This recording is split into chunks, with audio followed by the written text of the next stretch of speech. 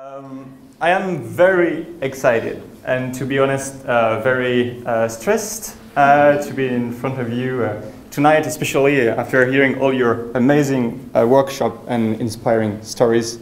So tonight I'm going to be short. I'm trying to talk about light subject, and I will talk to you about cheese. So I hope it reminds you how hungry you are. So I'll talk to you about cheese, I will talk to you about baguette, about wine, about making the revolution and tearing down monarchy. Of course, in one word, I will talk to you about France. Without any cliché, of course. So more precisely, what I want to talk about is give you a brief overview of the national Larp community, about what is the French state of the Larp actually, what in my opinion, and then finish with a personal experience of how I try to combine state of the Larp and Larp in my Larp experience. Of course, all that I'm going to say here is like mostly my personal opinion and some other like people we made a survey on one survey. So please don't believe everything I'm going to talk about. So let's talk about France. France, for now, Larp in France is still seen as an outsider activity most of the time. It's still a bit marginalized, like government really don't know what it is, don't really, and don't fund it at all. It's mainly based on a really strong network of non-profit association, and there is also a national federation that's trying to I see French people laughing.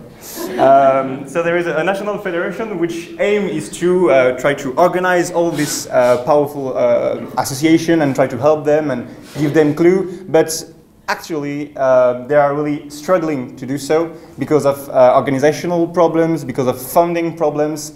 And the funny thing is, like, they are actually in their annual convention right now, like this weekend. And I had it on the phone yesterday, and they send you all kisses. So what I just wanted to say here is, like, I tried to pick everything we said during this convention to just bring it to them and try to help them. But if you personally want to help them, share experiences with them, or even go in France, see Paris, and make a little conference to help them, please feel free to contact them or to contact me, and then we'll do amazing things together. But what about social utility? So once again, it's my view, and we did a survey about in our community to see what our Larp community think about serious Larps, about what does Larp is useful for pedagogy or things like that. And the thing is, like, as we all agreed in this convention, like, Larp is a powerful tool to teach things, to learn things, to feel how it is to be in other people's shoes. It's not useful for everything, but it's really underestimated and has to go to its strongest power.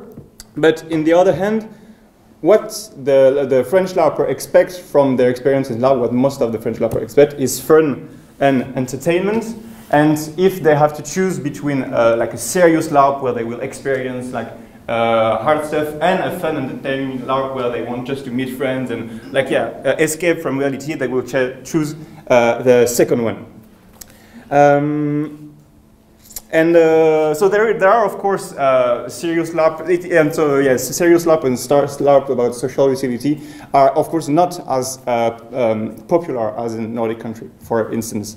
There are some, but it's mostly reserved for our Larpers that are really experienced and really hardcore Larpers that are really into this subject, or people that come from outside of the Larper community and are interested about that. But there are not very many of them. So with all the workshop we had, I bring some good ideas to bring this social utility and state of the Larp in France and try to do things with people that are already doing this. And I personally, with Leopold and the association we created, try, even if it's not popular, try to bring some responsibility in Larps and try to combine fun, entertainment, and social utility. So we organize one Larp a year. It's mostly classic Larps. which are medieval fantastic LARPs with 400 players, with people come to just kill dragons and do magics and do things, which is really cool, by the way. But we tried inside this fun and entertaining atmosphere to bring responsibility both in-game and off-game with logistic issues and in-game issues, for example, racism, gender equality. Some worked, some other didn't work, but one of the greatest examples that we really achieved to do was vegetarian food. Vegetarian food is really a topic in France. You don't have to talk about it. It's really not popular, and especially in our audience, in the LARPers who welcome in our events, it's really hard to make them eat other things than meat.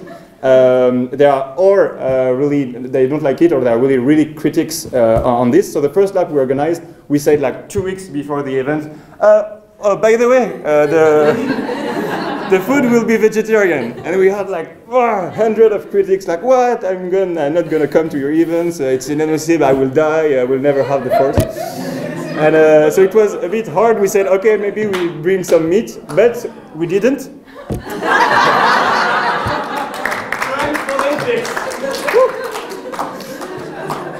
We didn't. So and finally, after the first lap, like they said, it's not that bad after all. And we chose a very good cook, and we also justified the vegetarian food within the game, so it was like, it was better for them. But the really funny thing, so after the first event, they said, okay, vegetarian food is not that bad, but the funny thing is that event after event, there were even recommended the LARP because of the food and because of the vegetarian food. And I was so pleased when, like, on our last LARP, we welcomed new players, and one said on the Facebook group, like, what, I saw it's a vegetarian meal, it can be, I will die. And then he received, like, I haven't even the time to make a comment that he received like 30 messages, like, you will see, it's really good, you have to try it, I became vegetarian after it. I said, all right, my job here is done. So yeah, so this is like a quick example of what we do. There is a lot to do yet. I will not be much longer because we're all hungry and we all want to do the room parties we have planned next. So I will just want to finish to say how grateful I am to be among all of you, and thank you very much for this.